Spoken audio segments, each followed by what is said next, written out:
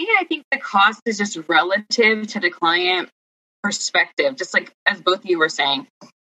No one really knows how much a dog walker costs. No one really knows how much a pet sitter costs. I see it in Facebook groups all the time with owners. They're like, how much do you guys think I should be paying? What are you guys paying? What do you guys think I need? People actually really don't even know, right? Before the whole Wagon Rover thing happened, people had really no idea that they even needed a dog walker. They needed a pet sitter. They thought their dog could just go to a kennel or go to a farm or go to a friend's house. They really have no idea like the options in the pet care industry to start.